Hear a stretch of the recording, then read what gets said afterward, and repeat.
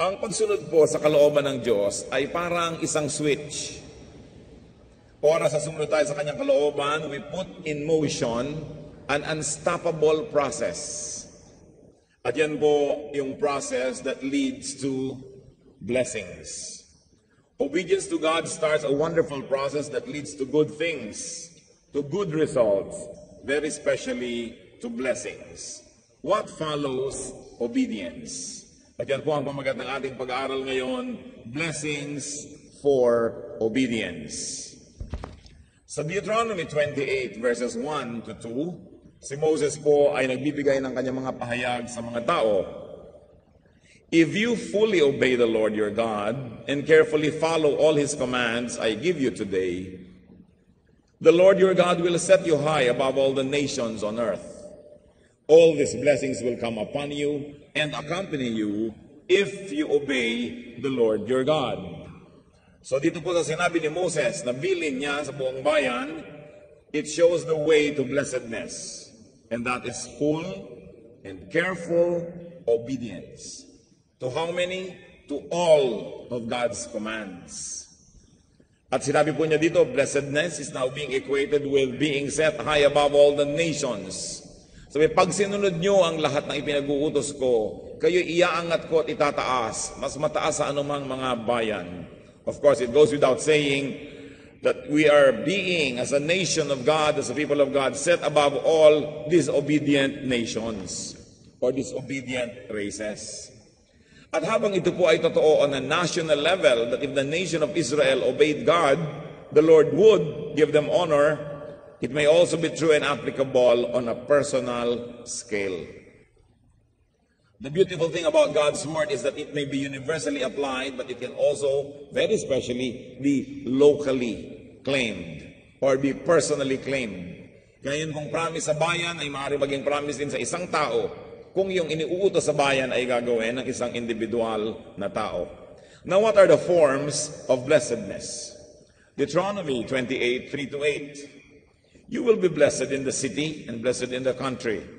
The fruit of your womb will be blessed, and the crops of your land, and the young of your livestock, the calves of your herds, and the lambs of your flocks. Your basket and your kneading trough will be blessed. You will be blessed when you come in, and blessed when you go out. The Lord will grant that the enemies who rise up against you will be defeated before you. They will come at you from one direction, but flee from you in 7. The Lord will send a blessing on your barns and on everything you put your hand to. The Lord your God will bless you in the land He is giving you. Napaka-powerful na mga salita. That blessings will be everywhere. Ipinangako, in childbearing, sabi, the Lord will bless the fruit of your womb. In agriculture and industry and production, in matters of food supply and abundance, in all directions where they're coming in or going out, arriving or departing. And the Lord also promised victory against enemies, enemies of the nation and personal enemies. The Lord, in fact, promised that blessings will be in everything touched by the obedient people of God. Kahit anong hipuin mo, sabing ganoon, magtatagumpay. Ano man ang iyong gawin, magbubunga ng mabuti. Kahit saan ka lumingon, sumuot, pumunta, susundan ka ng grasya kapag ikaw ay sumusunod sa Panginoon. Natural ang sumusunod sa Diyos, ang kasunod nun, grasya. Ang sumusunod siyempre sa masama, sa demonyo, ang kasunod nun ay mga problema, mga kabiguan, even judgment. Deuteronomy 28, 9 to 11. The Lord will establish you as His holy people, as He promised you on oath, if you keep the commands of the Lord your God and walk in His ways. Nakita niyo po, ang salita lang ng Panginoon, sapat na pero meron pang oath, may kasama pang sumpa. Kaya doble-doble po ang ating garantiya ng pagpapala. Then all the peoples on earth will see that you are called by my name, or by the name of the Lord, and they will fear you. The Lord will grant you abundant prosperity in the fruit of your womb, the young of your livestock, and the crops of your ground, in the land He swore to your forefathers to give you. Ang dami-dami po mga seminar, mga libro, mga kung anong kurso on how to make money, how to become rich, how to be prosperous, how to succeed, how to win friends and influence people and all these kind of things. Pero yun pala, nandito lamang sa Deuteronomy ang sikreto ng pagpapala, ng abundance, success, victory, strength, and that is in obedience. That when you obey God, the Lord guarantees that you will have success. So what is the blessing here? That the Lord will identify you as His people if you obey Him. Sobra kanyang bibigyan ng pagpapala na hindi maiiwasang malaman ng mga tao sa paligid mo na ikaw'y pinagpapala na anak ka nga ng Diyos. That people will see that you are indeed blessed, and therefore, because you are identified with God, people will fear you. Sasabihin nila, huwag nating kalabanin ito, pinagpapala ito ng Diyos. Huwag nating sasalungatin, huwag nating pahirapan, huwag nating saktan, huwag nating pag-usapan ng masama. Kasi obviously, ay siya'y pinagpapala ng Diyos sa dami ng dumarating sa kanyang mga patunay. Deuteronomy 28:12-13. The Lord will open the heavens, the storehouse of His bounty, to send rain on your land in season. It's important to send rain in season. Dahil pagka yung ulan ay wala sa panahon, baha ang nangyayari, dilubyo, hirap. Pero yung tamang-tama lang sa pangangailangan ng mga halaman, in season. And to bless all the work of your hands. Can you imagine that the Lord will bless all the work of your hands? Pag nagluto ka, tamang-tama, hindi hilaw, hindi sunog. Pag meron kang ginawang piece of art, ang ganda-ganda. Pag meron kang ginawang negosyo, ipinataw mong yung kamay sa mga gulay, ay ito'y nagiging mabili at kumikita ka. Pag nagtanim ka, tutubo. Pag may nililinis ka, lumilinis ka. Pag may inaalagaan kang may sakit, gagaling. Sabi, the Lord will bless all the work of your hands. You will lend to many nations, but will borrow from none. The Lord will make you the head, not the tail. If you pay attention to the commands of the Lord your God that I give you this day and carefully follow them, you will always be at the top, never at the bottom. So nakita po natin ang mga pangako ng Diyos, blessings in forms of rain. Rain is not bad weather. There is no such thing as bad weather. Lahat po ng uri ng klima at panahon ay nagmumula sa Diyos kahit pakidlat. Huwag ka lang ang tamaan. Pero kung tinamaan ka, walang personalan, nakakalat ka siguro. Yung kidlat, it recharges the air, the atmosphere with electrons. It is good. Yung ulan, it replenishes the water supply of the planet. I wonder why we have to call it bad weather. Subukan mo hindi umulan kahit kailan. Pati ang bagyo, nililinis niya ang maraming bagay. Pati ang mga punong natutumba, mga sangang natatanggal kasi mahina na yung sanga o matanda na, dapat nang i-retire, dapat nang tanggalin kasi yung matibay na sanga, hindi naman natatanggal yan ng hangin. At yung mga punong hindi matibay, hindi rin yun magtatagal, nabubunot ng bagyo. Pero yung matitibay, hindi. In other words, it's a process of renewal. So there will be rain and there will be bounty. But very importantly, napansin nyo ba? Sabi, pag sumusunod ka sa Diyos, you will lend but not borrow. Pag masunurin ka sa lahat ng ipinag-uutos sa'yo ng Diyos, ikaw ang magpapautang, hindi ikaw ang nangungutang. Ikaw ang magbibigay, hindi ikaw ang binibigyan. Sabi, you will be the head, not the tail. Ikaw yung ulo, hindi buntot. And you will be at the top, never at the bottom. This is what God gives to people who obey Him fully and carefully. Kasi magtataka tayo, sumusunod naman ako sa Diyos, bakit ako ang kailangan mutang? Kaya magandang reviewin natin. Ipinangako, if you obey me fully and carefully, you will be the lender, not the borrower. Kaya nakita nyo rin yung bansang Israel for a long, long time, ay kilala yan na nagpapautang. Kaya naiingit ang maraming tao sa kanila. Kaya nung panahon ni Hitler, ang mga Hudyo ay kanilang nilapastangan at ginawa ng masama at pati mga gintong ngipin ng mga Hudyo ay kinukuha nila. Sapagkat kaya maraming kayamanang naipon because they have become the lenders, not the borrowers. Kahit hanggang ngayon, ang ekonomiya ng New York and up to a point, ekonomiya ng Amerika ay halos controlled ng mga Jewish people. Kaya maraming naiinggit sa kanila. Sinusunod siguro silang tama. Kaya sa buhay natin, tingnan natin. That is the condition to blessedness, is careful and faithful obedience to God. Anong ibig sabihin ng careful? Hindi ka lang basta nag-o-obey. Maingat ang pagsunod mo, pati ang iyong mga pamamaraan sa mga ipinapagawa sa iyo ng Diyos ay maka-Diyos din. Kasi alangan mang sasabihin mo, may leading ako ng Panginoon, may ipinapagawa sa akin. Pero yung inyong technique, yung inyong process and procedure ay ungodly. That you have to borrow tools from Satan to do the biddings of God. Hindi careful obedience yun. At kailangan faithful obedience. So abundance, victory, and honor are not in human might.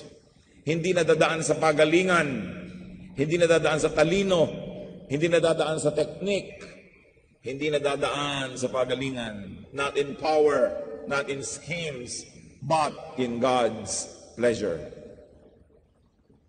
Kung gusto kang kalugdan ng Diyos at kinalulugdan ka, hindi mahirap sa Kanya at ipinapangako pa Kanya na ibibigay Niya ang kasaganaan, tagumpay, karangalan. Pero ano man ang pagsisikap natin, kung hindi yan ibibigay ng Diyos, walang mangyayari. Kung gusto kang pagpalain ng Diyos, walang makakapigil. Pero kung ayaw kang pagpalain, walang makakapilit. Kaya hindi dapat tayo na gumagawa ng mga bagay na kahit na masama na, kahit na mali na, unethical na, para lamang magawa ang gusto nating gawin. Pinipilit masyado. Kumisan sa kahit sa gawain ng Panginoon, napipilit na. Pinipilit magkaroon ng ganitong ministry kung hindi naman ganun ang calling. O kaya ganun nga ang calling pero yung pamamaraan naman, very questionable. Hindi pa rin pagpapalain. Sapagkat ang Panginoon ang una niyang hinahanap sa puso ng tao, yung pagiging masunurin sa kanyang mga ipinag-uutos. At wala naman tayong maililihim. Gaano ba kahirap sa Diyos na tayo'y paunlarin at bigyan ng kasaganaan? Hindi naman niya ipaghihirap. Bigyan ka man niya ng santambak na perlas, inilipat lang niya mula sa pusod ng dagat, patungo sa tenga mo o sa hikaw mo o kung saan man. Hindi pa rin siya nawalan, nasa planeta pa rin yun. Tambakan ka naman niya ng ginto, hindi pa rin siya nawalan dahil lumipat lang yun ng lugar. Bigyan ka man niya ng malaking bahay, hindi siya mawawalan kasi yung batong pinaggawa mo ng bahay, kahoy, semento, kung saan-saan lang kinuha sa planeta, inipon lang naging bahay mo, pero walang nawala sa planeta. Walang nawawala sa Diyos pag binibigyan tayo. Kaya hindi mahirap sa Kanya yon. Ang tanong sa atin ay, bakit hindi tayo binibigyan? Yun ang dapat nating itanong. Hindi naman natin pwedeng paratangan ng Diyos na maramot. Hindi naman natin siya pwedeng paratangan na kuripot.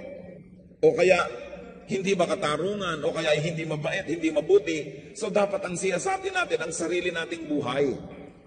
At punong-puno pa naman ng mga pangako at instructions sa Bible kung paano sasagana, paano bubuti ang buhay. Yun lang pala, obey God. But to obey carefully and to obey faithfully, which means that you have to know the Word of God. Where else will you get instructions? Anong susundin natin kung hindi mga nakasulat na iniuutos ng Diyos? Yung kanyang mga ipinapagawa, itinatagubilin, ipinapaalala, dapat nating alamin, dibdibin. Yung iba hanap ng mga manual, mga kung ano-anong ina-attendan, mga seminar na ang mamahal, aatin ka, magbabayad ka ng 5,000 pesos para lang umattend ng seminar maghapon dahil merong isang self-styled, successful businessman na magbibigay sa'yo ng tips how to be successful. Paano ka magiging successful kung kukupihin mo siya? Iba naman ang kalagayan niya, ibang kanyang panahon, iba ang kanyang konteksto. Samantalang nandun sa Bible, ang napakaraming utos ng Diyos ang dapat alamin at sundin. At pag sinunod natin, Diyos na ang bahala kung paano niya tayo papaunlarin.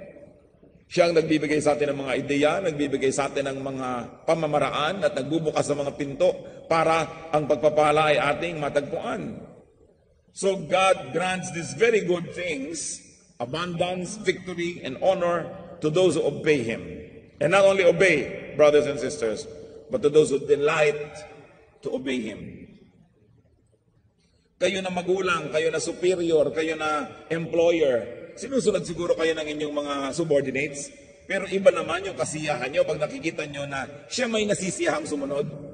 At hindi yung kaladkadampa at ang bigat-bigat para lang sumunod o nakasimangot o wala man lang cheerfulness. So God grants these good things to those who carefully obey Him. Magtataka kami mga Christians, Kristiyano talaga.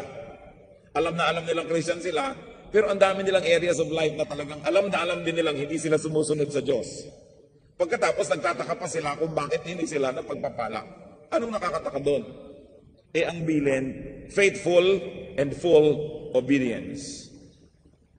Why will you be blessed when you obey God? Because God is correct all the time. Because His ways are true and good. So it becomes automatic that His ways work.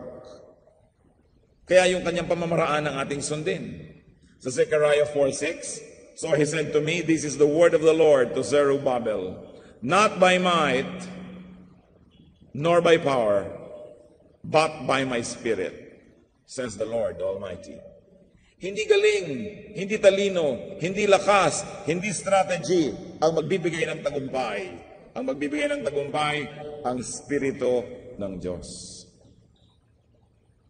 Kaya kahit meron tayong ginagawang mabuting bagay, kung minsan hindi nagtatagumpay, kasi yung methods natin, yung pamamaraan, hindi mabuti. Kung mabuti ang ginagawa, dapat mabuti rin ang pamamaraan.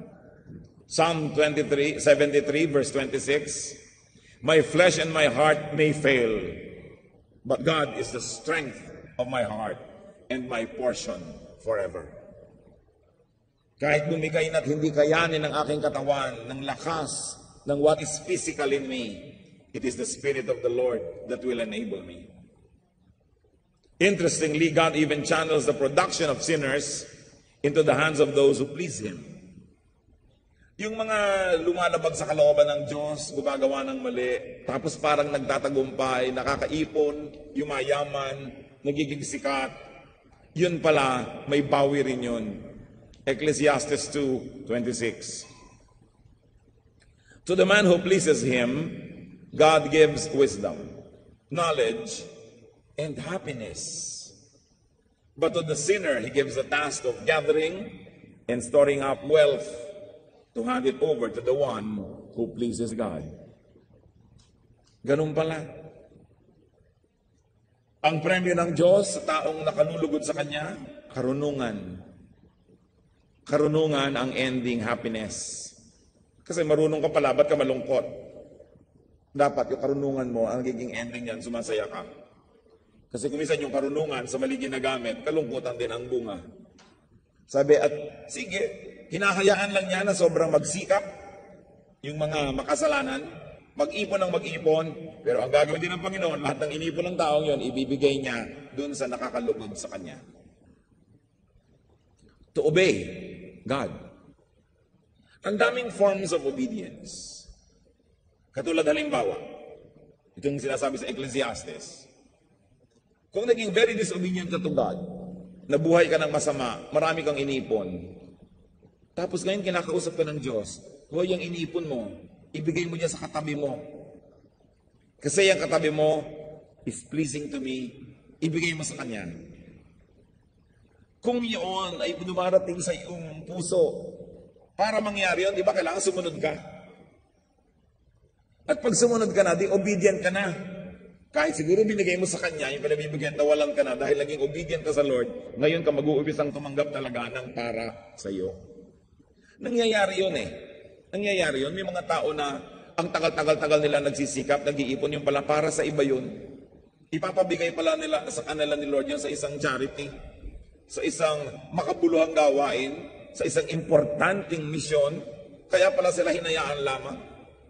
Pero kung ipagkakait nila yon, patuloy na meron silang bagay na gano'n, pero hindi nila ma-enjoy because they will not have happiness. They will only have an accumulated asset, but not happiness. So dapat marunong tayo mag-obey. Obey God, obey God's decrees, obey God's commands. Marami pong form ang commands. At ang pinakamalinaw na dapat sundin yung commands that are written in the Bible. Sa Deuteronomy 11:26-28, see, I am setting before you today a blessing and a curse. Ganoon naman si Lord, laging kompleto, both sides, may balance. May blessing, pero meron ding curse. The blessing, if you obey the commands of the Lord your God that I am giving you today.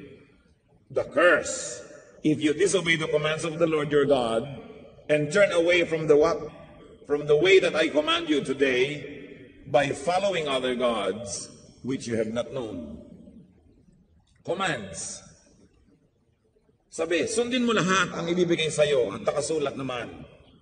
Pero may sumpa pag hindi mo sinunod. Laging malinaw ang pili. Right or wrong. Obey or disobey. Ganun lang. Blessing or curse.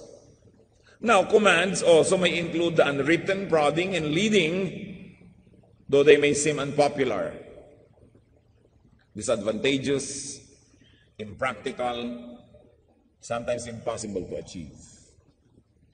May mga inuutos ang Diyos na nakasulat, malinaw.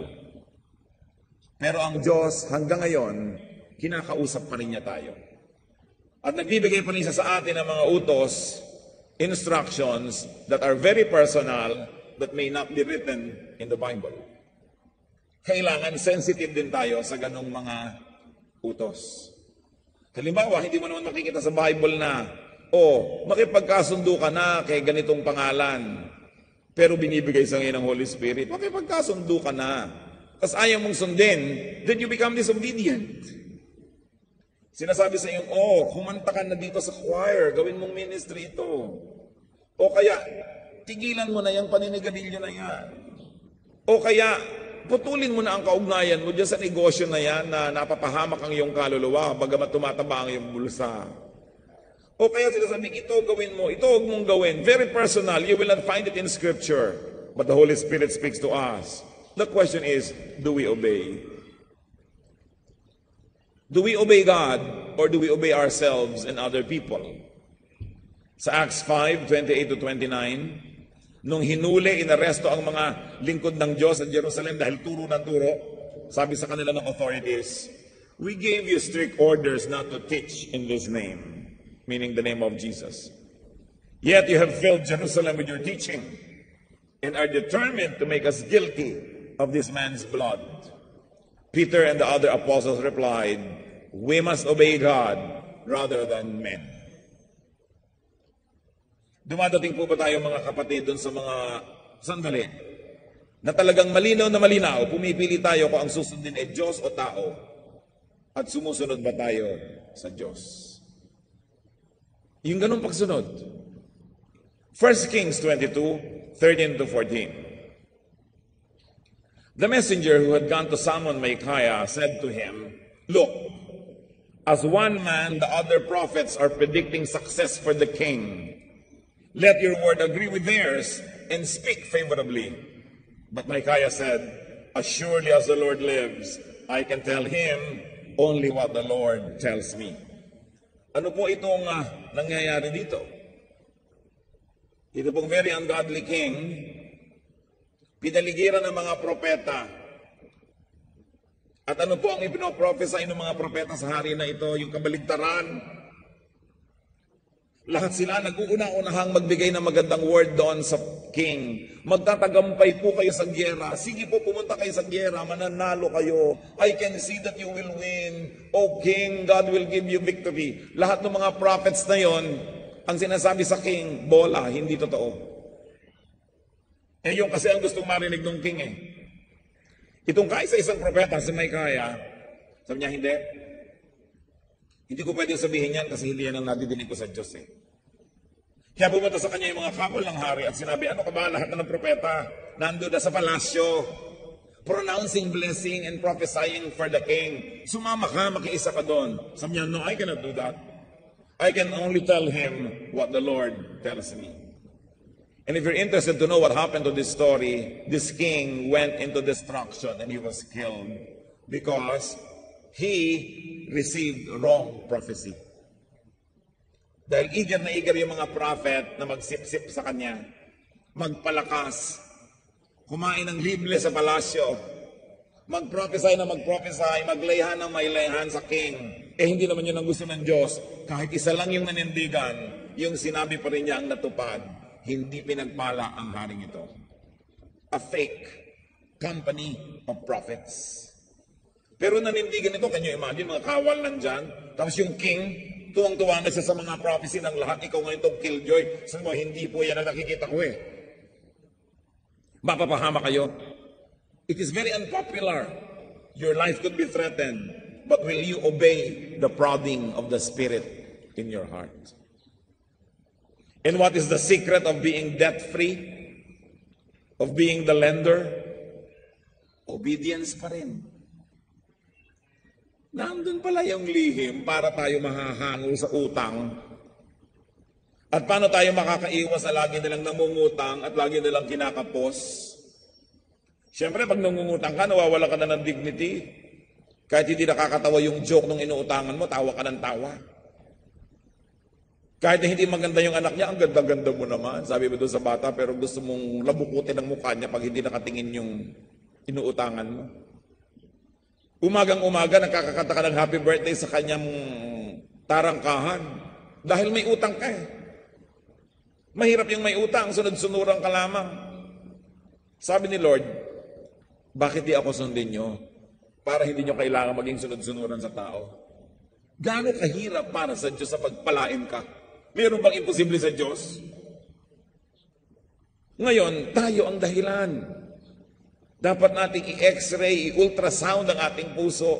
Buksan, tingnan, ano ba ang laman mo na disobedience? At ikaw tuloy itong maraming utang. Bakit kailangan mangyari sa iyo yan? Eh mayaman naman ang iyong Diyos. Mahal ka naman niya. Hindi naman niya ipaghihirap na bigyan ka. Surely nothing is wrong with God. But something is wrong with you. With me. With us. Kung tayo hindi tumatanggap ng pagpapala. Ando na, nakaparada na, gustong-gusto nang ibigay, eh hindi ka readyng tumanggap. Paano ba yun? Deuteronomy 28:12, the Lord will open the heavens, the storehouse of His bounty, to send rain on your land in season, and to bless all the work of your hands. You will lend to many nations, but will borrow from none. Mga kapatid, kung kayo nagnenegosyo, therefore there is the work of your hand, whatever it is, maybe the work of your brain, the work of your body. Mahirap ba sa Diyos sa pagpalain ng negosyo niya? Mahirap ba sa Diyos na kung nagtitinda kayo, eh pupuntahin niya lahat yung bibili sa inyo at ubus na yung tinda ninyo, ay yung iba yung nangangalahati pa lang. Sabi, you will be the top, not the bottom. You will be the first, not the last. Kung nagtitinda ba kayo ng espasol, mahirap ba yung espasol yung ang maubos? Una. Kung nagtatanim kayo, mahirap ba sa Panginoon na palayasin ang mga salot at peste at paulanin at patabain ang lupa at payamanin ang inyong mga tanim? Kung meron kayong anumang uri ng itinitinda, services or goods, mahirap pa sa Diyos na ipunin lahat yung mga customer at papuntahin sa inyo. Kung yung mga bumibili sa inyo on credit, magbabayad lang ng konti, mahirap pa sa Diyos na ibigay sa kanila ideya, o unahin mong bayaran tong si Kristiyano, saka mo na bayaran yung iba mong supplier, ito nang unahin. Mahirap pang ilagay sa isip niya yun. Yung mga gustong magbigay sa inyo ng napakagandang mga terms, mahirap bang mangyari sa Diyos na hipuin ang kanilang puso? Kung may negosyo kayo at hirap na hirap kayong paangatin ito, mag-isip-isip kayo. Kasi gusto naman ng Diyos na gawin yun. Ano sa ating pamamaraan ang humahadlang? Bakit pagod ka na kung minsan hindi ka na halos matulog, hirap na hirap ka na, wala pa rin. Samantalang sabi ni Lord, everything you touch will be blessed. Ano ang hadlang? Dapat mag-isip. See, test, check if you are blessed, if you are prosperous, victorious, and honored. Pag kami nakakalaban at kumakalaban sa iyo, lalo talagang silang may kasalanan, mahirap ba sa Diyos na puksain sila? O nakikita man natin laging silang nananalo, tayo ang napupuksa, baka may problema tayo. If you are blessed, prosperous, victorious, thank God and share with people. Be good. But if you are constantly not receiving such blessing, If you are constantly not the lender but the borrower, check your obedience. Dapat tayong matuto. Sabi sa 2 Timothy 3:16-17, all scripture is God-breathed and is useful for, church, read aloud, teaching, rebuking, correcting, and training in righteousness. Kaya natin binabasa anumang scripture because it is good for teaching, for rebuking, correcting, and training in righteousness, so that the man of God may be thoroughly equipped for every good work. Kaya natin binasa ngayon ang Deuteronomy. Sabi, if you follow other gods, I'm going to curse you. Baligtad ng mga pangako kong ibibigay. Hindi ka magtatagumpay. Hirap na hirap ka. Kulang at kulang if you follow other gods. So kung may nakakaranas sa atin ng wala ng katapusang kulang, lagi nilang bigo, mag-isip-isip tayo. Baka kahit akala natin Christian tayo, may iba pa tala tayong Diyos-Diyosa na sinusunod. Baka tao yun, baka isang pangarap, o isang masamang ugali. Sabi ganun, huwag kayong susunod sa mga bago, di nyo kilalang mga Diyos-Diyosan. Ang Diyos ng iyong mga ninuno ay subok na. Huwag na kayong mag-isip ng kung ano-ano pa. How do we apply this? Meron palang mga pinagpapala ang Diyos na ganon. Kung anong hipuin, umuunlad. Kahit anong gawin, nagtatagumpay. Kung hindi mo siya nakita 1 year ago at nakita mo uli ngayon, may bagong blessing sa buhay niya. Siguro gumanda siya lalo. O habang tumatanday, lalong nagmumukha pang relaxed at bata. Maaring nung isang beses mong huling nakita, meron lang siyang isang bisikleta. Ngayon, meron na siyang 3. Maaari na may maliit lang siyang bahay. Ito yung nakikita mo every 6 months may bago. Pwede pala yun na kahit anong hipuin ng tao nagiging matagumpay, dumadami, umuunlad, kung kinakasihan siya ng Diyos. Nakakalungkot yung taong hindi mo nakita ng matagal, nang makita mo wala man lang asenso o kaya umatras pa. Pero yung wow, ting darating ka may bago. Baka may bagong blessing na naman. Recognize godly people who are obviously being blessed by God. Kasi hindi maaaring mangyari sa isang tao yung tuloy-tuloy na pag-asenso at siya'y makadiyos, na hindi galing yun sa Diyos. Dapat galing yun sa Diyos. Ngayon, may tuloy-tuloy na umaasenso materially, pero ungodly. Hindi yun ang pinag-uusapan natin. Ang pinag-uusapan natin yung alam mo naman, by all measure and by all count and by what you humanly can possibly know, alam mo godly ito, tapos patuloy ang pag-asenso, pagdami ng mga blessing, ganun, umuulan sa kanyang mga tanim, ang hipuin niya nagtatagumpay, pinaparami ng Diyos ang kanyang kayamanan, at yung mga nag-ipon pa ng matagal sa kanya pa binibigay, aba, you should recognize such people because they are blessed by God. And what do? Huwag niyo silang kainggitan. Huwag niyo silang kalabanin o hadlangan. Align with them. Makikampi kayo, sumama kayo, abay nauulan na nito, tumabitabi ka para ka maambunan. Avoid the company of the miserable. Avoid the company of the cursed. Kasi madadamay kayo. Kung tayo po'y makikitungo sa mga miserable, sa mga sobrang kapos na kapos, sa hirap na hirap, tiyakin nyo na nagpupunta lang kayo doon to minister, to help, to lift them up a little bit. Pero huwag kayong makipagyakapan, makipagmabutihan, makipagkaibigan dahil hihilahin nila kayo pababa. Dahil may sumpa ang kanilang sambahayan, madadamay kayo. So anong gagawin nyo doon sa mga nakikita nyo pinagpapala? Sumama kayo doon. Dahil pinagpapala yun Bless them too. And you know what you should do? Invest in them. Invest with them. Nakikita nyo, lahat ng itanim sa lupang ito, tumutubo, namumunga, doon kayo magtanim. Hindi nakita nyo na walang kabunga-bunga, walang katubo-tubo, may mga bungang kay papayat at kay liliit. Tapos doon pa rin kayo magtatanim, doon kayo mag-i-invest, di sayang ang investment nyo. Kahit nga sinong magsasaka or farmer, lalo't big-time farmer, bago siya magtanim, kukuha muna ng soil analysts. Preferably, graduate sa UP Los Baños o sa Nueva Ecija colleges ng mga agriculture at kung ano-ano pa. Kasi kailangan malaman mo yung soil. Is it a rich soil? And if it's rich, that's where you plant. People of God, where do you invest? Of course, you invest in ministries that have fruits. Alam ka naman mag-invest kayo na mag-invest sa parang naglalagay kayo ng tubig sa balding butas.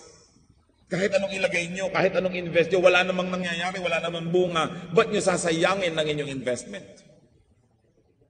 So, you align with those who are blessed by God. Huwag na huwag mainggit dahil pag kinalaban nyo, ang Diyos ang makakalaban nyo. Kitang-kita nyo na palang binebless, kakalabanin nyo pa. Ano kayo, naghahanap ng sakit ng katawan? Anong sabi sa Genesis 12:3 ng Panginoon sa kanyang mga pinagpapala? I will bless those who bless you. And whoever curses you, I will curse. And all peoples on earth will be blessed through you. So dahil mahal kita, dahil pinagpapala kita, ang magpala sa iyo, pagpapalain ko rin. Ang sumumpa sa iyo, susumpain ko. Ang kaibigan mo ay kaibigan ko. Ang lumalaban sa iyo, ako ang kalaban. Yan ang sinasabi ng Panginoon sa mga pinagpapala niya. Kaya mag-ingat-ingat tayo na hindi tayo nagiging masama o mainggitin pag may pinagpapala. Matuwa ka't may pinagpapala, baka maambunan ka pa't mabigyan. Kung yan naghirap ng naghirap, mas mahirap kesa sa iyo, di ikaw pang magbibigay dyan, ba't hindi ka matutuwa kung pinagpapala yan? Kaya yung inggit, napakasama. Napakaraming mga magkakapatid, magkakaibigan at magkakapatid sa Panginoon nagkakasiraan dahil sa inggit. Dahil nakikita ka ba, nagkakaroon ito, ba't ako wala? Nagkakaroon siya, ba't ako wala? Ang tanungin mo ang sarili mo, ba't di ka binibigyan ng Diyos?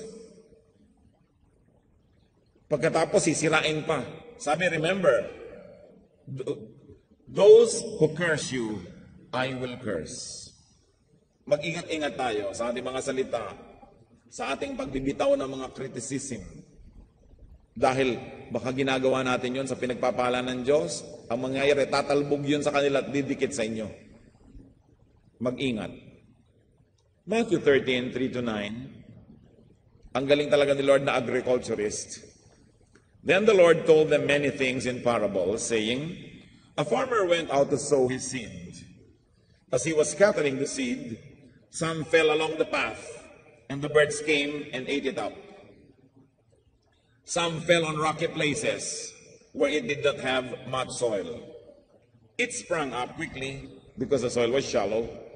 But when the sun came up, the plants were scorched and they withered because they had no root.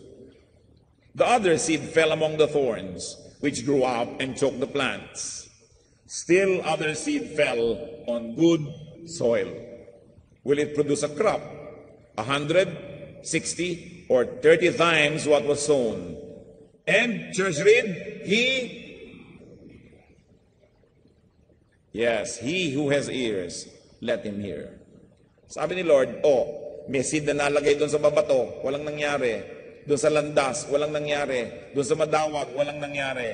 Pero yung nalagay sa matanim magandang lupa, nagbunga ng higit lalong marami kaysa doon sa itinanim. Sabi, let him who has ears hear. Ibig sabihin, dapat yung malaman kung ano mensahe nito. Anong mensahe? Magtanim sa matabang lupa. Meron naman daw na parang nagtanim lang doon sa shallow, tumubo agad, pero namatay din. So huwag kang mai-impress sa bigla-biglang parang tumutubo lang. Dapat tinitingnan mo, track record. Kung gusto mong bumili ng isang bukid, hindi mo lang titingnan kung ano yung ani last year. Sabi mo, ano bang ani niyan in the last 10 years? Ano ba yung ani niyan in the last 20 years? Patuloy ba? Consistently umaani? Kasi kung talagang mahusay na bukid yan, maraming aanihin yan. You cannot keep a good man down. Kahit yung mga employers, may nag-a-apply sa inyo, titingnan mo, anong nangyari sa iyo the last 5 years? Anong nangyari sa iyo the last 10 years? Anong mga bunga mo the last 15 or 20 years? At pag sinabi niyang, hindi po ako namunga last 5 years, last 10 years, kasi po maraming problema, maraming balakid, bla bla bla, ang dami niyang katsang-katsang, ang ending pa rin, hindi siya namunga. Huwag kang maniwala na mumumunga siya. Because history repeats itself. The best way to know a person is not to ask what his plans and dreams are. What his promises are. Walang kwenta yun. The best way to know a person is to ask about his past. Anong ginawa mo the last 5 years sa kabila ng hadlang na sinasabi mo, sa kabila ng mga balakid, may bunga ka ba? Kasi kung wala, wala ka talagang bunga. The years before that. Kaya pati yung mga mag-aasawa, hindi nyo lang tinitingnan kung anong pangako sa inyo na paraiso. Titingnan nyo rin yung history niya. Because history has a funny way and a mysterious way of repeating itself. Kaya huwag kayong magpapadala sa mga magagandang salita at pangako. Titingnan nyo, mabunga ba? Ano ang track record? It is important. Kaya yung mga nasiswindle, papangako ako yung pera mo magiging ganito karami, magiging ganun karami. Titingnan mo yung nangangako. Teka, the last 5 years, anong ginagawa mo sa buhay? Paano ka biglang nagkapera? Baka ngayon nai-impress ka dahil may mga kotse siya, maganda yung bahay sa mga maasenso. Yung pala last 6 months or last 12 months lang niya na-acquire. So anong ginagawa niya? Hocus-pocus, bakit siya biglang yumaman? Baka dahil may mga gamit tulad ng mga taong madaling madaya. So titignan mo yung history. It's important. Sabi niya, he who has ears, let him hear. So recognize, invest, and plant only on good soil. Could you be throwing your lot with people who are not blessed? Could you be planting on poor and bad soil? Ang sabi ni Lord, you will know them by their fruits. Remember that. No amount of excuse, no amount of reasoning can compensate for lack of good fruit. Nakita ninyo, si Jose Rizal, kahit nakulong, doon pa nga siya patuloy na nagsulat, ang natapon siya sa dapitan. Anong ginawa niya doon? Gumawa ng mga water system, irrigation, nagturo ng mga bata ng alpabeto, tinuruan niya ng hygiene, nag-community service siya, community lighting. Hindi mo pwedeng sabihin, wala akong nagawa na last 5 years, kasi hindi ako binigyan ng pagkakataon, kasi sinakal ako, kasi ikinulong ako, kasi ganito, kasi ganon. These are just excuses. Because if you're really good, no matter where people put you, no matter what obstacles they give you, you will bear fruits. Tamo, kahit saan ilagay yung mahuhusay na tao, nakaka-produce dahil mahusay. Ngayon, kung puro ka excuses, hindi siguro totoo yun. Sayang naman pag naniwala ako sa'yo. Sayang naman pag sumali ako at bumakas sa'yo, baka cursed ka pa, madamay ngayon ako. And remember that when you see a person being blessed by God, do not envy. Do not destroy that person. Do not even oppose. Alam niyo yung may momentum, hindi mo binabangga.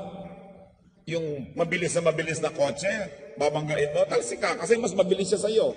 May momentum siya. Basta may momentum, merong speed tumabitabi ka. And even people in the ministry, pag may momentum, pag nakita mo bine-bless at merong energy surging forward, huwag mong harangan, masasagasaan ka lang. But help, join, because you will find yourself joining in a blessed endeavor. Very importantly, kung nakita po natin ang mga sarili natin na kulang sa mga blessing na binabanggit, mga kapatid, hindi huli ang lahat. Because though some of us may not have been fruitful soils, through obedience, you can reverse that and be a good soil yourself. Ang mahalaga lang mag-obey. Obey God and be blessed. Panginoon, nagpapasuri po kami sa inyo. Kami po ba'y masunurin o hindi? Kayo na ang nagsabi, you will know them by their fruits. Nawa masuri namin yung fruits namin, fruits ng buhay namin, fruits ng ministry, at masuri namin kung kami obedient or not. Tanggalin mo, Panginoon, ang mga takip ng mata ng ilan sa aming nabubulagan. At makita namin kung totoo nga bang obedient kami. Nawa, Lord, kung may nakikita kayo sa puso namin na disobedience, na hindi namin nakikita, ipakita niyo po ngayon. Give us eyes that see and ears that hear. Tayo magbulay-bulay panandalian at kung meron tayong obedience na hindi ginagawa, it's high time that we decide to obey God. Sa inyo na mga sobrang pinagpala, alam na alam niyo talaga pinagpapala kayo ng Diyos, pasalamat tayo at patuloy tayong sumunod sa Kanya, patuloy tayong maging blessing sa iba rin. At doon naman sa mga nangangailangan ng ganitong blessing, tumigil kayong kahihingi ng blessing. Ang hingi natin yung pusong bukas at makakita ng ating mga disobedience. Then begin to obey God and the blessings will automatically follow. Be with the Lord and let the Spirit have the final say.